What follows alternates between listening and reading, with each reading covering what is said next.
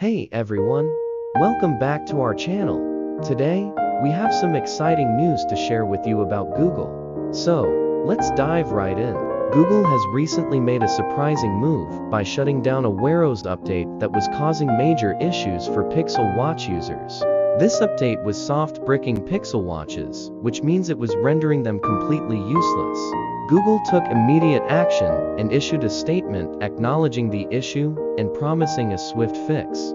The company also confirmed that the issue was only affecting devices running on Android 13 and that they would provide more information soon. The good news is that if you're already running on Android 13, there's no need to worry, your device won't be affected by this update. However, if you're still using Android 12 on your Pixel Watch, Google recommends waiting until they release the resolution before updating your operating system.